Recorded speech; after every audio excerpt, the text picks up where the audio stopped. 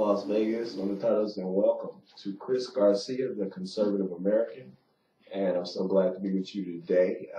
Getting close to the new year, and I wish everyone a blessed new year, a profitable new year, and a safe new year. Hold on to your loved ones, be safe. Please don't drink and drive over the holiday season. And that is a message that everyone here at Radio Tribune shares. Please be safe over these holidays. We don't need anybody to lose any loved one on the holidays because of driving while impaired or drunken driving. Please don't do it. If you feel impaired in any way, call a cab or sleep where you're at until you are sober enough to go home. But do not endanger anyone or their families on the road. With that being said, I want to jump right into this fiasco that is going on between the United States government and Israel. Thank you, Barack Hussein Obama. I mean, one more ridiculous thing that you've done in the worst administration in the history of the United States.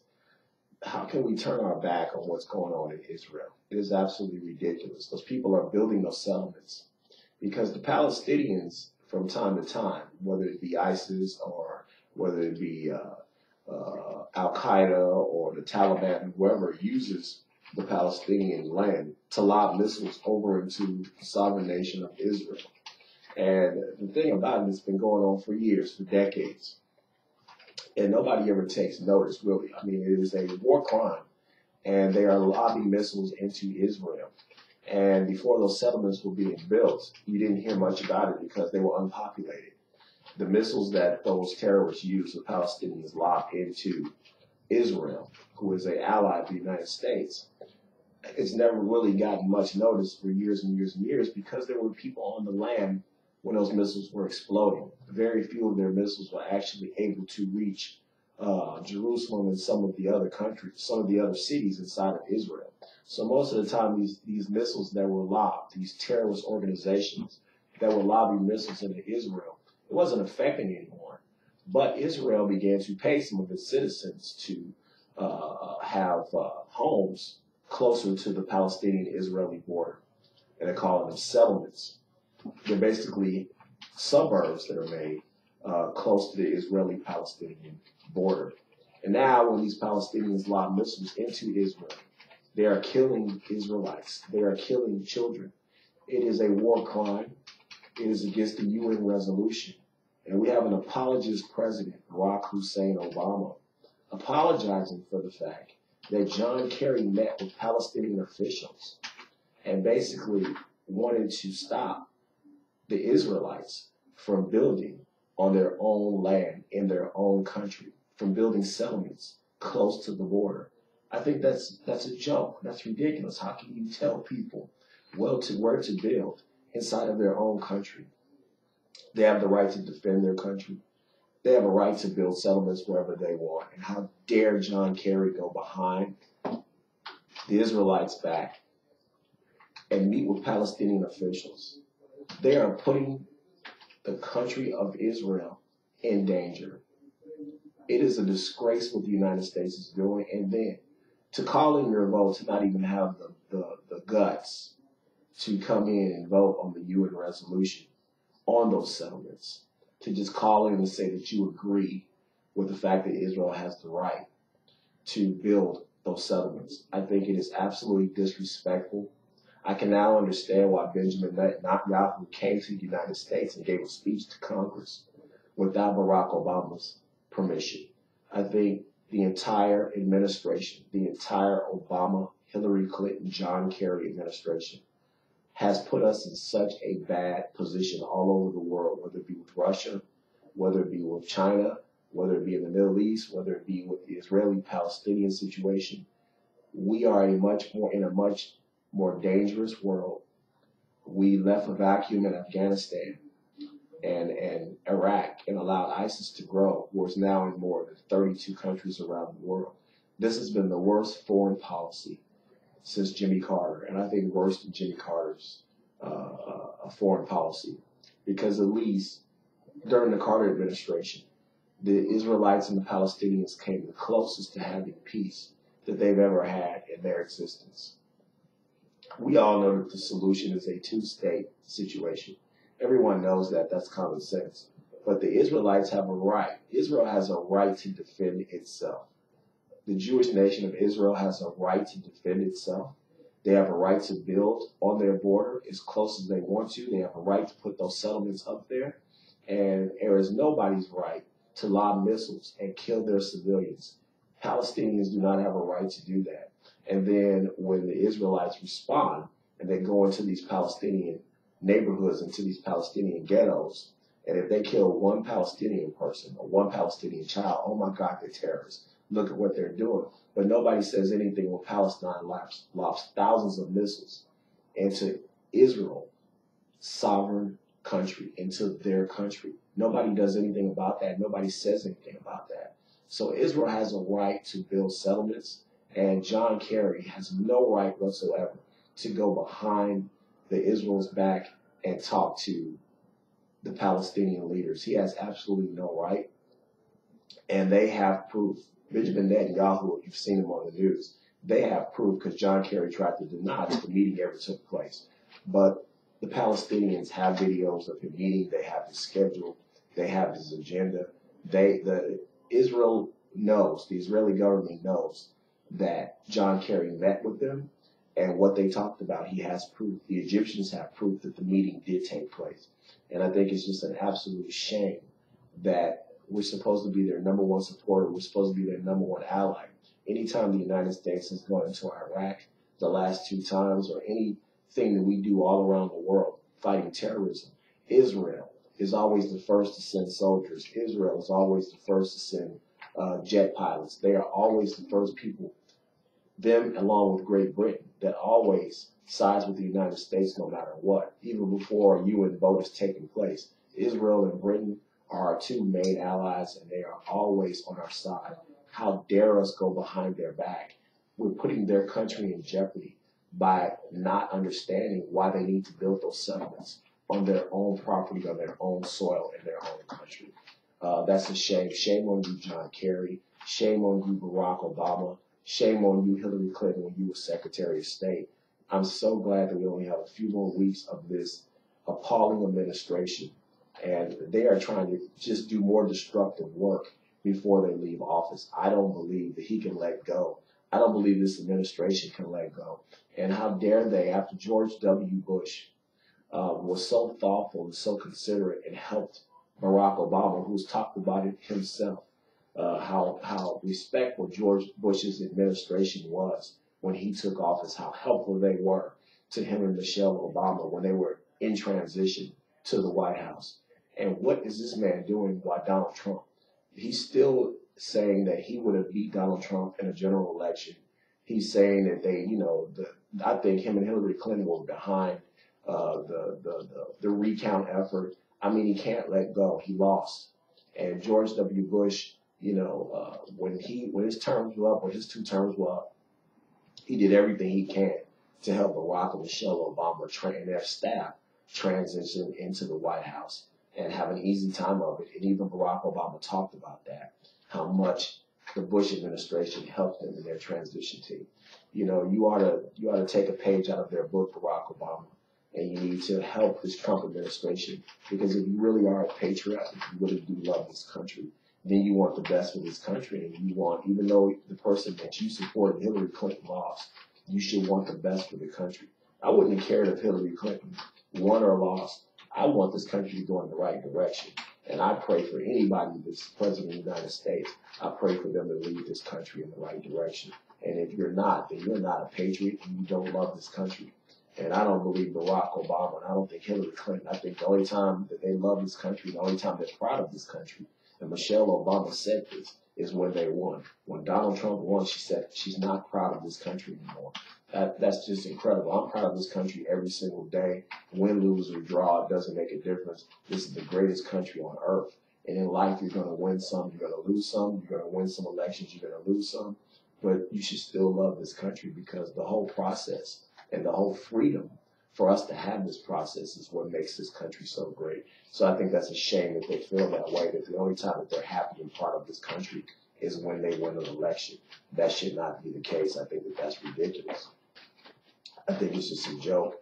And I think that John Kerry ought to be ashamed of himself for meeting with those Palestinian leaders behind the Israel government's back. I think that it's an absolute joke. And I think Benjamin Netanyahu saw through that. And he's already talking to Donald Trump. He's already made phone calls to Donald Trump. And I think that they're going to have a good relationship. I know Donald Trump for a fact backs Israel 110%. And I think that he's going to support Israel militarily, financially, and every other way, because we need Israel. We need Israel to be an ally in the fight against ISIS and the fight against other radical Islamic terrorists. We need them for base support if something jumps off in the Middle East. And they just, they keep stability in the Middle East. If you pull Israel out, if you allow those countries to force Israel out, the Middle East will turn into an absolute disaster. So it is very important that we have Israel as an ally in the Middle East and that we support them in every way, shape, or form. I think that it's just a shame what John Kerry did, and I hope that he is reprimanded. I hope that the American people hold him accountable for what he's done. And I think the Obama administration ought to be ashamed that they're trying to do everything in their power to have Donald Trump get off to a bad first 100 days. I think Donald Trump has already started his 100 days. Everybody always talks about he didn't wait. That's how smart he was. He's not even going to wait for him to officially become president, because he knows once that happens, the Harry Reid, Nancy Pelosi nuts on the left-hand side are going to do everything in their power to keep him from being successful. So he already started his 100 days as soon as he won the general election. He's not going to wait to be sworn in. He's saving jobs at Kerry. He's cutting costs with Boeing. He is meeting with the people. Why are you already meeting with world leaders and taking phone calls? He's putting China on notice. Everybody's afraid of China. I'm not afraid of China, and neither is Donald Trump. We are the strongest military in the world. We are the #1 economy in the world. And trust me, if we stop buying Chinese goods, they're in a world of hurt. So they need to start cutting fair trade deals with the United States of America. And I believe that's why he took that call from the Taiwanese president that broke protocol. I think he's going to send a signal to China and every other country all over the world. Don't mess with us. There's a new day, and there's going to be new fair trade that's going to benefit the American people and the Chinese people, not just the Chinese people. So I think a lot of protocol, a lot of political correctness is going to get broken in the first 100 days. I think he's already started his first 100 days. I think he hit the ground running. I think he assembled a wonderful staff and a wonderful administration. And I think that we are going to have a president that we can be proud of, and not a president that goes behind our allies' backs and tries to apologize to other countries, terrorist countries that are openly supporting radical Islamic terrorists. They can't say the word, I can, and Donald Trump can. It is an absolute joke what's going on. And, our president of our United States is going around apologizing to these people and cutting deals with them in back rooms. And this is where these people live. Israel is under constant threat. They are surrounded by enemies. They are surrounded by terrorist Islamic states that would like nothing less than the destruction of Israel. We are supposed to support them 100%. If they think that the United States is not supporting Israel, then that's going to make Israel, it's going to be a much more dangerous situation for the Israeli government and for their citizens. Let's face it, one of the main reasons those countries have not ganged up is because they know that if you lob one missile at Israel, if you kill one Israeli citizen, the United States government has Israel's back. If the thought process starts getting out to these terrorist organizations and these Islamic terrorist countries that the United States in any way, shape, or form is having a problem with the Israeli government, if they're not seen as getting along, then that puts every Israeli person in jeopardy. And I think that that's a joke. I think that we should be their #1 supporters. We should be there for them. They have been there for us. And I think anything less than that is asinine, and I think it makes absolutely no sense. But, what's to expect from Barack Hussein Obama? I mean, this is what he does. He is the worst president that I've ever seen. And I can't wait till he gets out. We got 3 more weeks, and he is out of office. But I'm very proud that Donald Trump hit the ground running. He did not wait for things to happen. He took, he took things into his own hands. He's not waiting for people to see what he's going to do or vote on what he's going to do. He's hit the ground running even before he's become president, and he's getting so many things done, like the Boeing deal. Boeing agreed to make Air Force One, both of them, for less than the $4 billion price tag that they were trying to charge the American people. That's a joke. And Donald Trump said, "Listen, I can get somebody to make the Trump plane as close to Air Force One, and I can get it done at half the price. So you're going to bring that price tag down, or I'm going to deal with someone else." And that's what he's going to do, I think, all around the world, meeting with other countries, meeting with other leaders. I think his Secretary of State is going to be awesome. I think that this man worked for ExxonMobil, and he has connections, business connections all over the world. And he's going to tell people, hey, you're going to cut costs. You're going to redo some of these trade deals. You're going to help our people, because the American people have been forgotten for too long. The American people have been taken for granted. The middle class working people in Ohio and Michigan and Indiana and West Virginia and all over the country, they have been taken for granted. So we have a president now that is going to put those people first. It's going to bring jobs back to America, and it's going to make sure that there are fair trade deals and not one-sided trade deals like NAFTA. And we already killed the TCP and other trade deals because they're going to be bad for the American people. And we're going to start offering tax incentives and other things for the American people and the American businesses to stay here. I think that, a lot of people always talk about how these companies are losing money. These companies are not losing money. These CEOs are not losing money. If you think that they are, look at some of the balloon payments that they get when they retire. Even if they do something wrong, look at some of the payouts that they get. So they're not losing money. These companies aren't losing money. These companies are just looking for a way to make more money. And I think that it's at the expense of the American people.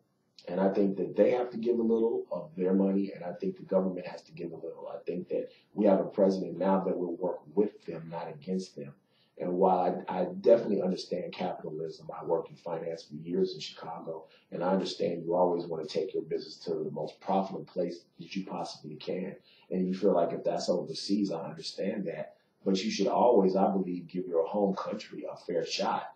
If anybody plays sports and follows sports, we always know that a lot of professional athletes give the city that they're playing for is called a hometown discount. And if you have an opportunity to make $100 million and move your family, or $80 million and stay at home, a lot of people will take the $80 million and stay at home because it's not worth uprooting your family from their schools and their friends and their jobs and their home just to get a couple of more bucks. And I think that now we have a president that will work with businesses to stay here, offer incentives to stay here. And maybe, yes, they won't make all the money that they would have made if they would have taken those jobs overseas, but at least we will be competitive in what we can offer them. So I think it's very important that we have a president that's going to do that. We have a president whose foreign policy will be totally different than the Barack Obama, John Kerry, Hillary Clinton foreign policy, which, as we've seen, the world is more dangerous now that he's leaving than when he took office. We have ISIS in over 32 countries. We have radical Islamic terrorists in this country and all over the world. And we're going to be fighting this war for a very long time. If we think the Cold War was long, I think this war is going to be longer. And it's going to be more dangerous, and it's going to claim more lives. In the Cold War, it was a lot of espionage and a lot of things going on. But I think that we are going to, unfortunately, lose American citizens and lose citizens all over the world because of radical Islamic terrorism. And at least we have a president that will call it by what it is and will stand up and fight it. And we need to get John Kerry and the rest of these people out of office so that we can start fresh and let Israel and let our other allies know we have your back. We are behind you 110%. And we will not forget you because those people have been there for us. And I think that it's just a shame. John Kerry, once again, you ought to be ashamed of yourself. We don't need to hear your apology. We don't need to hear that the meeting didn't take place because the meeting did take place. And the Israeli government has proved that the meeting took place. Thank you once again for watching. Again, I'm on from 1 to 1:30. Chris Garcia, the Conservative American. And the number you can call in and you can talk to me. I thank you for watching my show on YouTube, which is up every night. And subscribe, please, to me and put it on your phone when you watch the show. Subscribe to Face the Tribune with Rolando LaRosse. That is on from 12 to 1 o'clock before me. And subscribe to Chris Garcia, the Conservative American. And once the show comes up on YouTube, it will go directly to your phone. If you would like to call in and join in the conversation, or if you have any advertising that you would like to do on my show, call in 702-983-0711 or call 702-600-0005. And you can do advertising on Face the Tribune or Chris Garcia with the Conservative American. And we would love to hear from you and hear feedback. And just thank you for watching the show. And God bless America. God bless our troops all over the world. And Godspeed to Donald Trump. I will see you tomorrow.